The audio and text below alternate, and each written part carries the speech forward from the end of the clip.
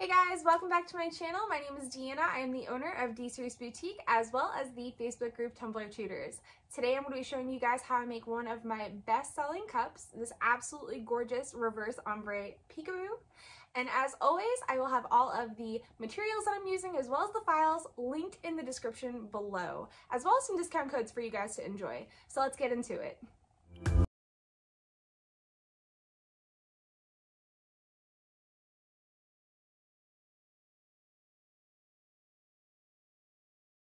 Mask from CC DIY, my gloves. I'm going in with black and rustic pink Rustoleum.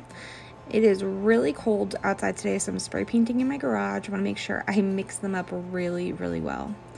Starting off with my rustic pink Rustoleum, making sure I've got a really good full coverage bottom. I want to make sure that I've got a full coverage bottom because the glitter that we're using is a little bit translucent, and I want to make sure that it doesn't have any silver coming through. Next up, we're going in with our black spray paint. I don't need this as much as I need the pink, just because the black glitter won't be showing any silver through it. I just want to know where my ombre is supposed to be.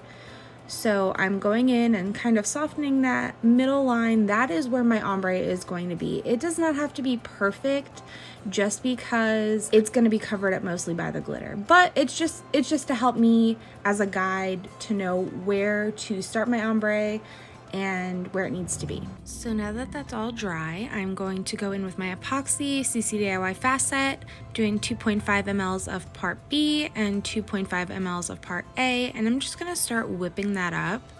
This does not have to be completely bubbleless. It is not going to be a cover coat. This is just going to be our adhesive for our glitter.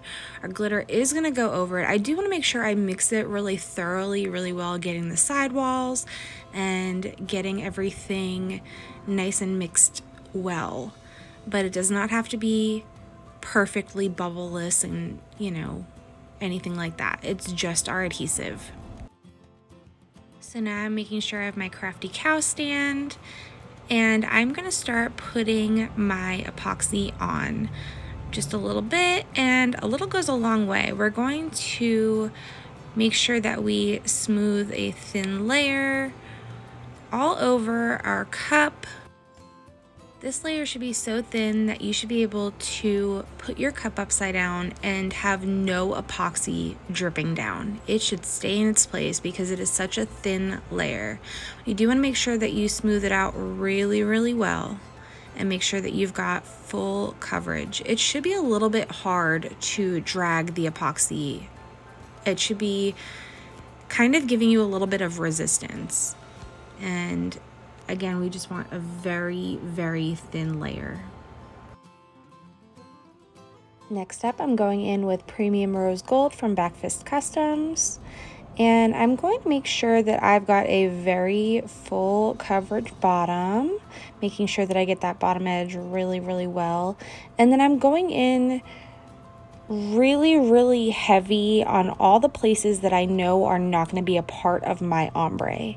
Just going to be that middle section that I'm ombreing. So because I'm doing black on the top half, I want to make sure I've got really thick layer of that glitter on the bottom to make sure the black does not go into my lighter color. And this is where I'm going to start my ombre. I'm going to tilt my cup and I'm going to start shaking just a little bit at a time. And I'm going to let the glitter fall as it may. I'm going to make sure it doesn't go too far into the black. I just want it to fall and sprinkle down. This is going to be our transition between our pink and our black. Now I'm going in with a mix of chunky Atlanta Nights and regular Atlanta Nights from Backfist Customs as well. And I'm making sure to start off on the top edge, making sure I've got really good full coverage. Same thing as the pink, making sure I do a nice thick layer. And of course my big ol' hand is in the way, so you can't really see it too well, but I am just kind of shaking from side to side the glitter jar just to make sure that I'm only putting out a tiny bit of glitter at a time. And I've got my cup angled and I am just sprinkling it ever so lightly into the middle where our ombre is going to be. And here you can see that again, I only did it just slightly into our pink. Now I'm going in with our pink glitter again, and I'm going to be softening the line, but I'm going to be going kind of crazy. In the words of Jessica Flynn, we are letting it rip here with our pink. Next, we're going to be going back in with our black because you see that our epoxy has kind of soaked up some of it. So we are going to go back in and make sure that we don't have any soaked through glitter. It will look a little bit like an oil slick. So I stopped here and I looked at it and realized that my ombre was a little bit heavier on the pink, so I went in with a little bit more black to soften it up even more. And she came out pretty. Next up, I am laying down some parchment paper and I'm going to put our cup on the edge, just being very careful because that fast setting epoxy is still wet. And I'm just going to give her a nice tight little roll and rub. Now I do this because the glitter that we're using is chunky, and this is going to help us lay that chunky down flat so that when we epoxy, it should be nice and smooth and we won't have to do multiple layers of epoxy. But you can't forget that bottom edge, so I'm just going to go in and tap it down, making sure that all of the glitter is laid nicely. Now we're going to let her sit on our Krafty cow and cure. Now that we're all cured, I'm going to go ahead and place a piece of scrapbook paper underneath and use my fluffy brush to dust off any excess glitter. I got this brush from Shein. I think I'm saying that right, Shein. It was like $2 and it was worth every single penny. Honestly, I would have paid more. But really, any fluffy brush will get the job done. So now I'm going in with some more of CC DIY's fast setting epoxy. I'm going to be going in with 30 mLs.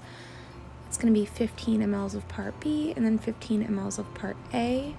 I always put my part B in first, and the reason why I do that is because part B is the thinner part and part A is the thicker part. So when I put part B in first, part A goes and sinks into part B and it evens out at the line faster, whereas if I did it opposite, if I did part A first, it would just sit there and part B would sit on top of it and it would take a little bit longer for it to settle to the line.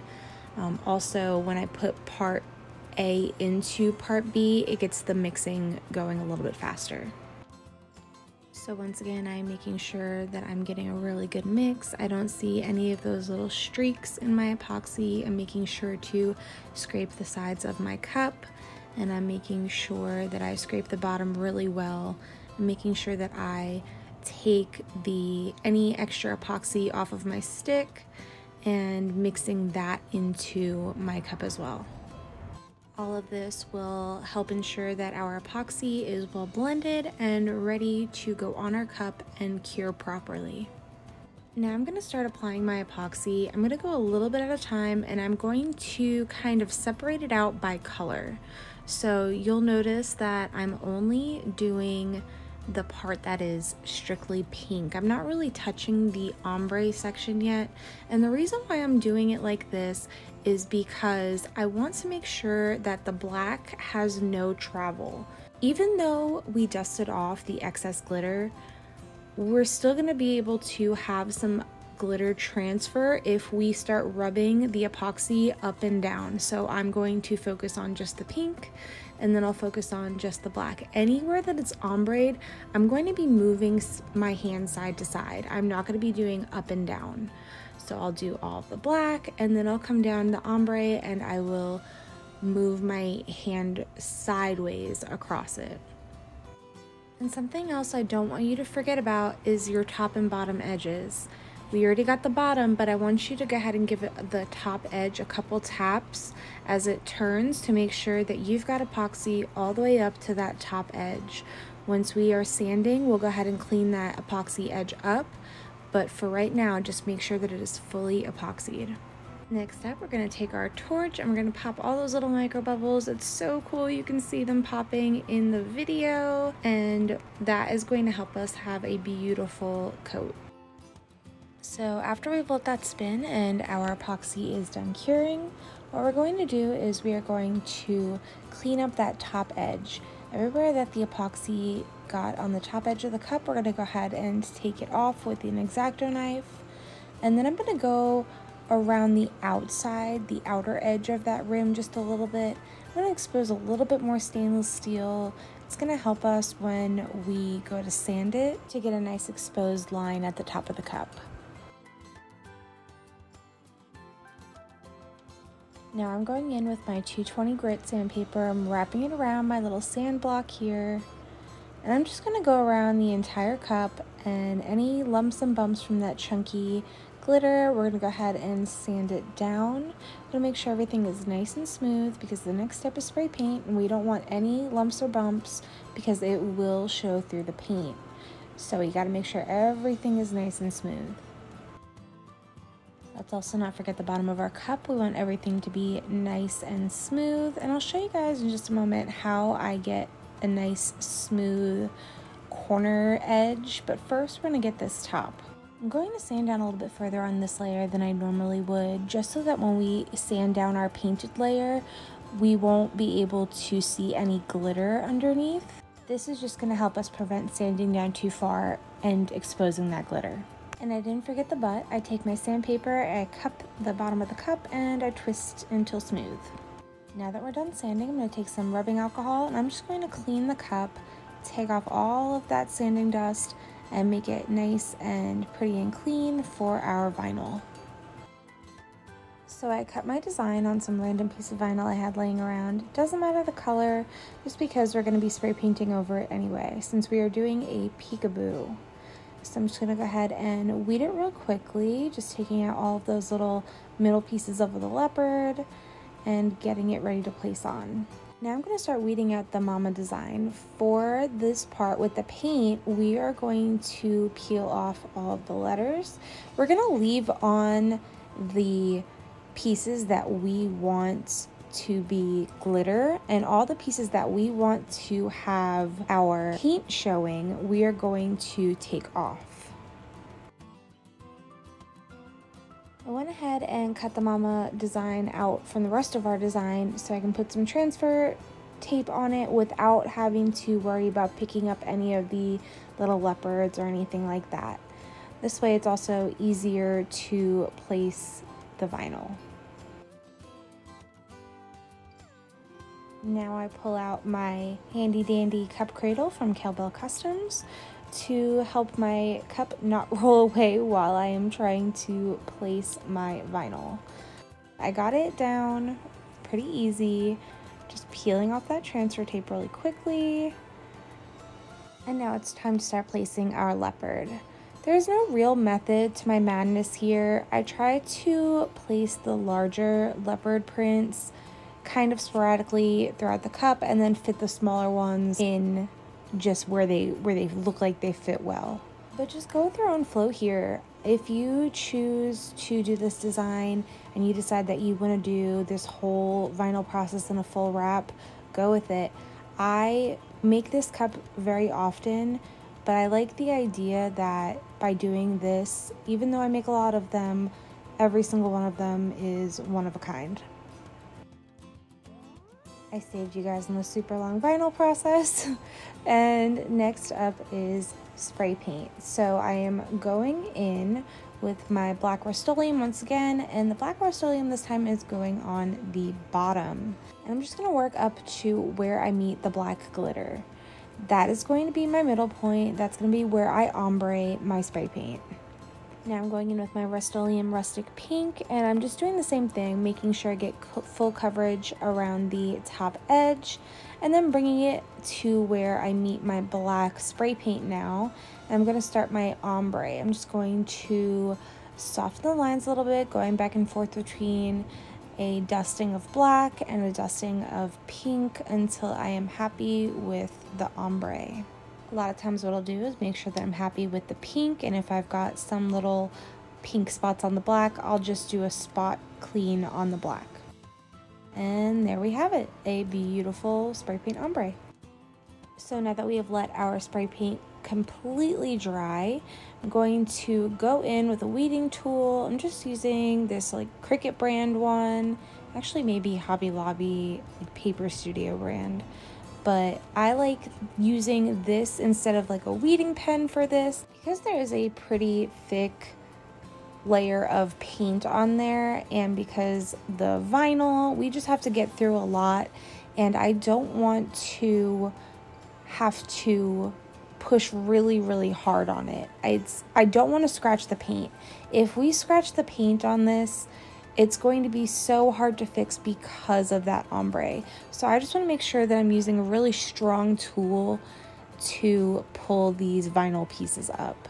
And I just make sure that I have every single vinyl piece up to make sure that there are no weird spots when we go to epoxy later on. Next, I'm going to start pulling the mama design. We are going to pull every single piece of this vinyl off of this cup, you guys. Every single piece. Like I said, just be careful that you are not scratching the paint. Take your time, work it really easy. I know those little lines in the lightning bolt look like they're paint, but they're not. Those are vinyl. Just take your time and pull it up little by little.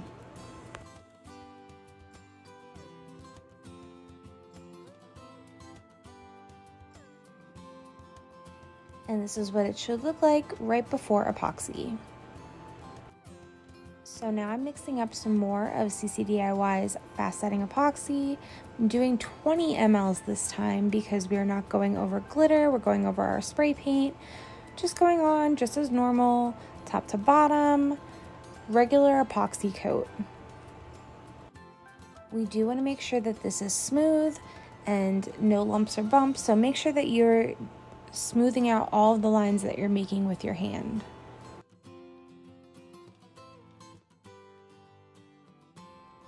Once again, we are going back in with our torch and we're making sure that we do not have any micro bubbles in our epoxy. And once again, we have a beautiful smooth epoxy cup, which means we are once again cleaning that rim. You guys, it is so important to clean your rims in between every coat of epoxy. That way at the end, you don't have a big clumpy mess. And you also don't want to have a big thick ledge at the top of your cup of epoxy that was just recently trimmed. You want to have a nice smooth transition. It's another reason why we're going around the top of the cup and cleaning up that top edge to expose that stainless steel once again. And you'll see this time I'm not going as far down as I did on the epoxy over the glitter layer. I'm just giving it a little bit. I don't want to expose any of the glitter layer, just giving it a little bit of an edge. And then we're just going to clean that up with a paper towel. Now that I've got the file in Sealant Studio, I'm going to make a copy of the mama part. I'm going to release the compound path and change it to clear so it's easier to see. Then I'm going to select the entire center of the file and I am going to make a compound path again. Move it off to the side. And now I'm going to go to my offset panel and I'm going to put a 0.05 offset on it. I'm going to apply it. Then I'm going to come over and for the meltdown part, I'm going to select just that one and make it a compound path, and the same thing for just the manager part. Now I'm going to go ahead and zoom in just so it's a little bit easier to see, and I'm going to select the meltdown part and I'm going to position it in that space right there just to make sure that it fits really well. I'm just going to kind of move it around until it works for me.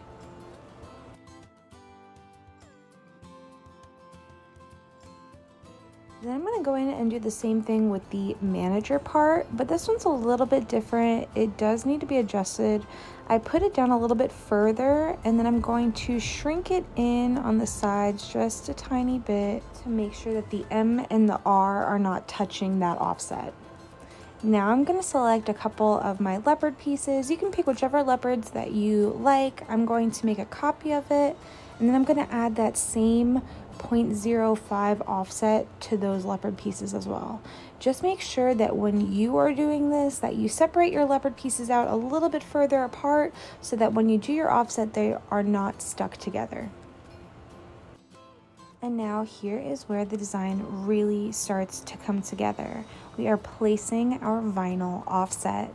I went ahead and cut this out on my silhouette, and right now I'm just going ahead and weeding all of the inside spaces of our offset. You'll see that little outline, that is our offset. I am using Cricut brand adhesive foil vinyl in the color rose gold.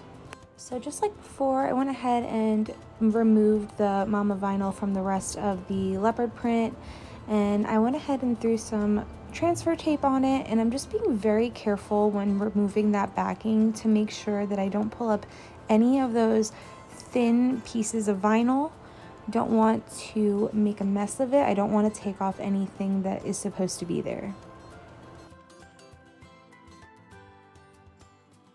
Now I'm doing a little bit of a reverse weed just because these lines are so thin, you guys. It is so difficult to weed this, but they're so thin, so I'm just taking my time and I'm making sure that nothing is out of place.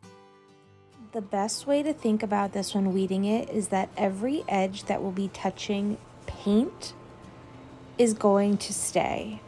So the outside layer stays, and then the next part of the circle would be the inside. You peel that off. It can be a little bit difficult sometimes. I still look at the picture of the first cup I ever made of this design just to try to remember exactly what stays and what goes. Now, as far as layering this vinyl, I'm going to line up this piece right here with this piece right here. It is going to lay exactly on top of each other. And I'm also going to make sure that I'm lining up everywhere where the paint is. This decal should lay on top of the paint. And we're going to go ahead and smooth one side down and just take our time and place it down. And it should lay perfectly. Here I am making sure that my vinyl is laid down really well. When I pull up this transfer tape, I don't want any of those tiny little lines coming up with it, so just make sure that it's rubbed down really well. Now I'm just finishing up that reverse weeding, pulling all the little pieces that don't need to be there. Beautiful. Now we are doing the same thing with our leopard print. We are layering our vinyl on top of the corresponding leopard prints, and we are just going to go around the entire cup. What I like to do for this is look at what I have in my vinyl and kind of take my time and try to find it around the cup and just place it as best I can. If I feel like there are too many in one spot, I can go ahead and do another offset on a couple more pieces that I pick from the middle. So here I am just finishing up. I don't put them on every single one, just on a couple throughout the cup. Now, because we're using metallic vinyl, I'm going to go in with some Quick Coat from CC DIY. It is a urethane sealer. It takes about 10 minutes to dry, but it's going to help our epoxy not repel over that smooth metallic vinyl. In my opinion, Quick Coat is a must-have. It has completely changed my relationship with epoxy. And next up, our final coat of epoxy. Finally, I'm going in with 20 mLs of CC DIY's Artist Resin and just normal coat of epoxy, making sure it's nice and smooth. And once again, a full rotation with our torch to pop any micro bubbles that may have popped up. You'll really be able to see them over the metallic vinyl, so make sure that you use your torch. And here she is in all her beautiful glory. She came out so beautiful. I love this cup so much. Everybody loves this cup. It is gorgeous. Thanks so much for watching, you guys. If you have any questions or comments, drop them down below. Be sure to like and subscribe to my channel and follow me on Facebook, Instagram, and TikTok at Cerise Boutique. Also, feel free to join my community for makers, Tumbler Tutors on Facebook, linked in the description below. See you guys next time.